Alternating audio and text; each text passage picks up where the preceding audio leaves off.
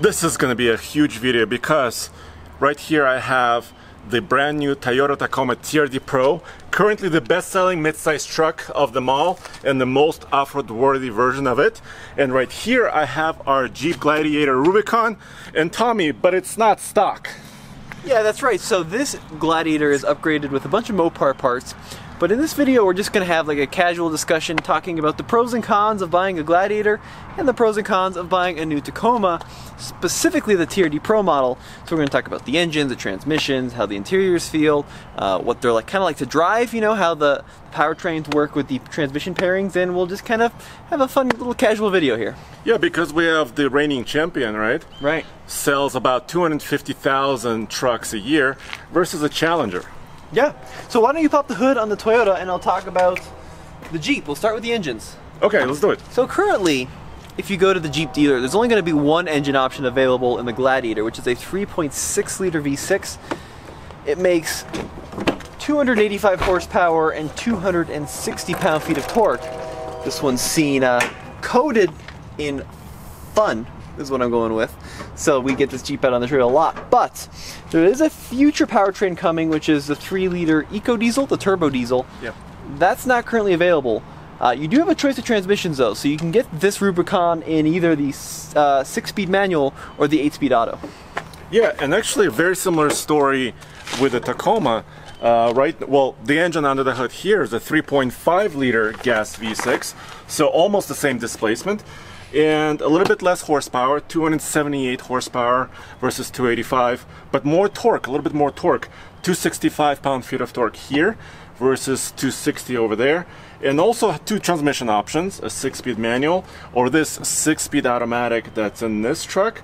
And actually, dude, fuel efficiency numbers are comparable, relatively comparable, about 18 city, 22 highway, kind of on both of these trucks if they were stock. So we should talk about which transmission to get. On the Gladiator, it really doesn't matter because the 6-speed manual is pretty fun, but of course you gotta want a manual. The 8-speed is probably better in this application just for the off-road use, and it really does well on-road, even lifted. It's got a kind of plenty of, I'm gonna go with brain and brawn to figure out that yes, I have bigger tires, let me adjust the shift points, and it also has enough power to get you down the road.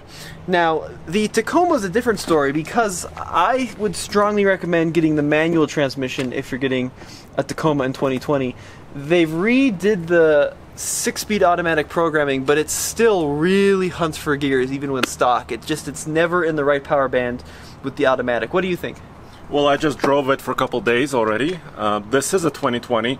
2021s are coming out online as we speak in dealers.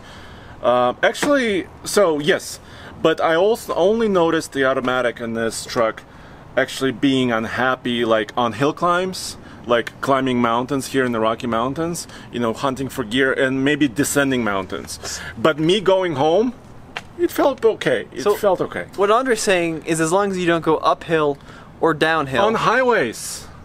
As long as you don't go uphill or downhill above 55, you're fine. I mean, it's a fine transmission. I'm sure it's going to be durable. I really don't think they've got the programming down. The 3.5 in this is a fine engine. I just much preferred the old 4-liter. It just had more low-end torque. This thing you really got to squeeze the beans off of before you get the power up there. All right, dude. Well, let's talk about color first of all, because that's very important. Yep. And also let's talk about suspension systems. These are off-road trucks, and that's very important as well. By the way, the hood here is very heavy. I don't think that's impacting a lot of people's buying decisions, but this is a brilliant color. What is this, army green? It is army green, dude. Yeah. And they do every year, Toyota does, for TRD Pro models, which is the most off-road version, capable version they have. They do a special color. 2020 was army green, 2021 is going to be lunar rock. That's cool. Yes. Now, Toyota kind of started this trend of these almost flat military-like colors, and Jeep totally ripped them off with this color. This is called Gobi, but it's also kind of in that same vein, and you know, if you want like a Tacoma or 400 TRD Pro, different years have different color options. Yeah. This has been my favorite so far, and this with the hood graphics, the side graphics, and the desert air intake are really good combo. Yes, by the way, the graphics are optional and extra. I think it's about $500, $600 for the graphics. Okay. I don't know if I would get them. But did you want to talk about price? Just hint on price? Yeah, what is the MSRP on this TRD Pro? Just under 50 grand, about 49,500 bucks. What was the Gladiator Rubicon stock price that we got? That one was 55 grand. Now it's probably closer to 70-ish with all the mods. So that, as you see, it is a very expensive beast.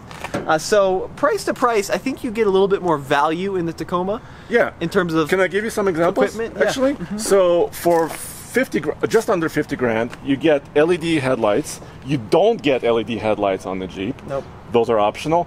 You get these rigid industry fog lamps here on the Tacoma. Well, you have to upgrade your lights, you know, if you wanted more LED lights on the Jeep. Yeah. But suspension systems, let's talk there, because that's where most of the money is going, right? Yeah, so the TRD Pro is the most off-road equipped Tacoma on the market, and it comes standard with a pretty cool setup. Independent front suspension, which is really good on the road. You can, of course, see the red springs, but talk to us about the shock absorbers, Andre. Yeah, dude, so 9.4 inches of ground clearance, 11.1 ground clearance on the stock Rubicon Jeep. Fox suspension here, so Fox shocks, but these tires, they're not very aggressive. We have asked Tacoma many different times, I mean the Toyota engineers, many times, you know, why do you choose these tires, how come? They wanted to balance overall usage of it, you know, street usage, off-road usage, and they also say that a lot of people who buy Tacomas actually swap tires anyways. Well, I actually got a slightly different story when I was talking to the chief engineer at Tacoma, and if you read between the lines, it's all based on fuel economy. So they have to meet certain standards within the company, and even, you know, going with like a KO2 or a Goodyear has massive effects on fuel economy, noise, vibration, and harshness. So they have the Kevlar Wranglers. Not my favorite tire. The Duratrack is a much more aggressive tire in the Wrangler lineup. But, you know, maybe he's right. Maybe some of you will swap them. Bed length. Let's talk about the bed length. Bed length is the same. 5 foot here in the TRD Pro, 5 foot in the Jeep. This is a composite bed, so you can really, I mean, you can drop a lot of different objects in here. You will never kind of break through this. It's just going to be bouncing around. Basically, it's one piece. So the whole bed is just one big tub. Composite tub. Yeah, that bolts down. You can see this one doesn't have the lights, though. They give you these little blinks. You see that? Yeah, but we do have compartments, storage compartments, little outlet here, 110 volt. Interesting that there are no lights, but this is almost a fully loaded Tacoma. Storage system here. You want to show the bed quickly on the Jeep? So we had to put a bed liner in the Gladiator bed because it is not composite. Steel bed, yep. And then this one has the decked system in it, which is an aftermarket accessory to hold your recovery boards. Both of them have the dampened tailgate, which is nice. Yes, and both of them have this rail system, right, for tying things into. And here you put in a rack system that actually ties into the bed rails. Yeah, and you can do this on the Tacoma too. So the same rack made by Rackstars will fit the Tacoma as well. This one has the tow hitch. Yes. Towing is really interesting. So if you guys want to bring a trailer with you, a lot of people do want to camp maybe in trailers. The Jeep has more towing capacity, about 7,000 pounds here, and we've maxed this truck out already several times. 6,400 pounds, a little bit less in the Tacoma, and we've done some towing tests, and I think we'll do another towing test soon. Cool. All right, now let's talk about the thing we have to talk about because it's a Tacoma review. It still has drum brakes in the rear. Oh, really? You gonna go there? Did you see this, Andre? Oh, there's a little bit of like, look at that. What is going on with that? This truck is several months old, and it's been through a Colorado winter. Andre, it's a Tacoma. It's supposed to last several 100,000 miles. That's interesting. Okay, don't look at the rest, but look at this exhaust pipe. A very beefy exhaust pipe. We can actually fire these trucks up. I mean, most of these are stock systems. The exhaust system on the Jeep. So they both sound very similar. This one has a little bit more throaty exhaust. But how about we do that while we transition inside? All right, cool. Yeah, let's start up the Tacoma. We're already out here. Okay. So in the Tacoma lineup, you do have a couple engine options. The base engine is still the 2.7 liter 4-cylinder. This is a 3.5 V6 you find in I think most Tacomas, especially the higher end stuff, like a Pro, you can't get with the 4-cylinder. But take a listen.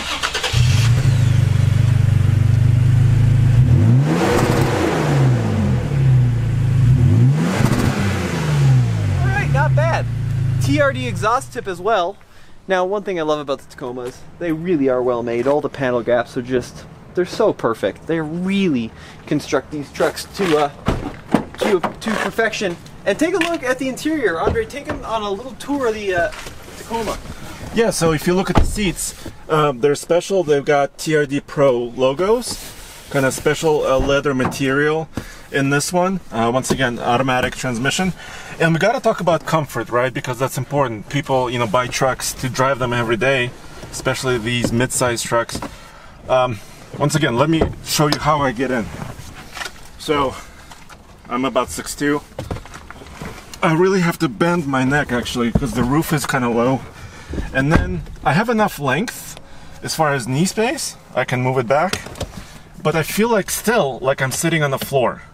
Yeah, so this is a Tacoma trait. The floor is significantly higher on Tacomas relative to the seat than most other trucks. So the seat is mounted low in the vehicle, partly because the cabs are kind of squatty. Toyota says that's so they can increase the ground clearance. Yes. But it means that you kind of, it's like riding a magic carpet, so your legs kind of jut out in front of you. Yeah, it's okay. And I've talked to other guys who like 6'6", 6'5", and they don't mind. So it depends on your personal preference. Push button start. Let me actually switch. Can you close the doors, please? Let me show you guys the camera system, because you can get a full camera system, full Toyota Safety Sense system for safety. Let's see. This is reverse. You can see that here. Yeah, the quality, the resolution of the cameras is not great. But look, you remember Lexus used to do this? Yeah. Where they had this front view and kind of side view. But, dude, if I go to 4 low, I go to neutral, and I use this little knob, so there's no like manly lever to pull. But if I actually switch it to 4 low, and look at this, it's blinking, the light is blinking. Dude, it's not doing anything. Why? I've noticed Toyotas like to be level. They like to be level when messing with the transfer case. So let me try to level us out just a hair. And let me try this again. Did you see that? Yeah, there you now it's enabled. So it's kind of a little bit picky about how it wants to do stuff. But look at the camera system, it completely changed.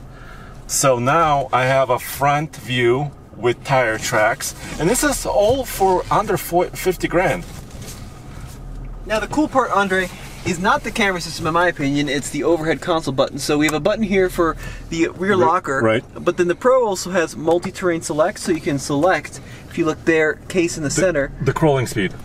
Yeah. Well, first it's the type of terrain management. So multi-terrain select will set up the vehicle for mud and sand, loose rock, mogul, and then all sorts of different systems. But then you use the same knob actually to engage something called crawl control, which is like their off-road cruise control. And then you can go through 5 different speeds, and that is a really cool system. It's basically kind of a get you unstuck system.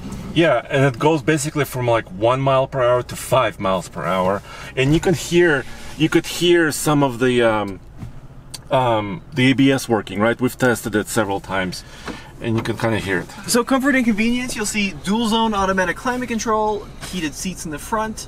The JBL sound system is pretty good. I do like Toyota's infotainment system. It's really easy to use.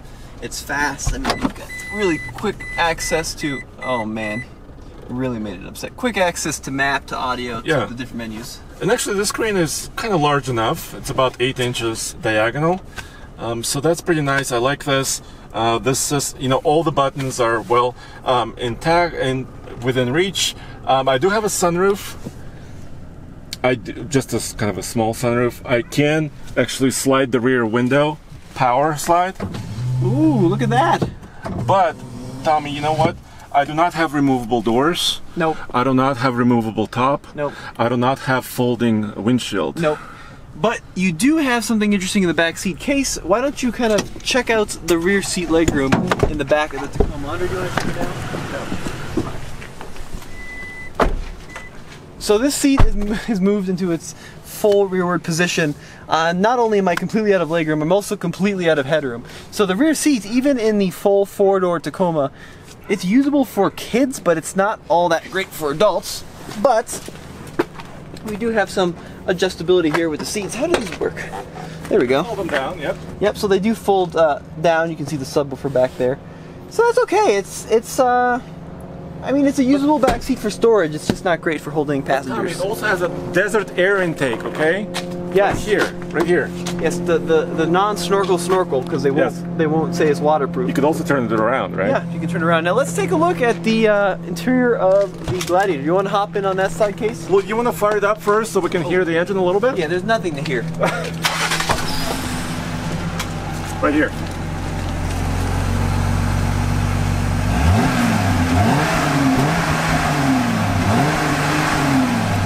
Okay, the TRD exhaust system sounds a little bit better.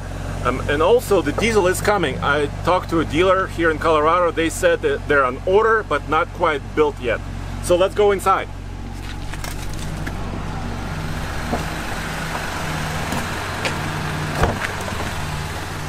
All right, so I'll show you the entry and exit in the Gladiator. I'm 6'1", so a little shorter than Andre, but even lifted, easy to get in and out of. Now this is a much more conventional seating position to what you'd find in your typical SUV or truck, in that the seat is high off the ground, so you've got this very upright position. More comfortable in my opinion than the Tacoma, but even this has a problem where the seat just does not go back far enough. Really? So yeah, so I'm all the way back, and I could use probably another inch or two to be fully comfortable. But the benefit of that is, yeah, look at the rear seat legroom. Yeah, I still have a couple of, maybe an inch of legroom, knee room, and I have good headroom because this removable hardtop is really tall. Yep, so this doesn't have a sunroof, but it does have the freedom panels here. So you can see, you know, the panels do pop out, and so does the whole rear portion. Doors come off, windshield folds down. Interior quality is probably not quite as good on some of the stuff compared to the Tacoma. So Toyota does do a really nice job screwing their interior together. 8.4-inch Uconnect touchscreen here. Let me flick it on here. Easy to use as well. It's a toss-up in my opinion between which one's easier to use. What do you think is better, the Uconnect? I like Uconnect actually. I like the Jeep system a little bit better. But dude, this only has one camera, right, on the back? Yeah, so this one doesn't have the optional front-facing trail cam, so just the rear. But look at the quality. Look at the resolution. It's amazingly better. Yeah, it's a good quality camera. This one, of course, does have a manual engagement for 2 high, 4 high, 4 low, so it's a real lever. It can get kind of jammed up sometimes. You got to rock the vehicle, but I do like having the lever. And then, of course, off-road tech. This one has buttons for not only the rear locker, but there's a front locker as well. There's also a sway bar disconnect because this has a solid front axle. And it also has off-road pages, so I don't have the camera. And off-road plus mode, yeah. Yeah, off-road plus modes as well. And auxiliary switches. Yeah, these were installed after the fact, but these can be optioned from the factory. Comfort and convenience while this boots up: heated and cooled seats, heated steering wheel, dual zone automatic climate control. Here are the off-road pages, so you can see not only pitch and roll like in the Tacoma, but you can see all sorts of accessory gauges. You can see drivetrain information as well, so when you engage a locker, it tells you what's locked and what's unlocked. It's all very well integrated here. Safety systems really lacking compared to the Toyota. That comes standard now, right? Yeah, so it's got adaptive cruise control. In the Toyota. Yeah, pedestrian warning, lane departure warning. All Tacomas do that. But here it's optional, right? Yeah. In the Gladiator, we have 4 airbags here. We don't even have the option for adaptive cruise control. This doesn't have automatic emergency braking. It doesn't have blind spot monitoring. It doesn't have lane keep assist. So it's missing a lot of the safety systems that come standard now with the Toyotas, which is a real disappointment. But, you know, if you're used to a Wrangler, you'll be super used to this interior. Upright, waterproof, durable, and surprising a number of safety functions. Just, you know, like some of the material qualities are a little chintzy here and there. Cool. Should we go outside and kind of close this down? Let's close her down. We gotta pick our favorites.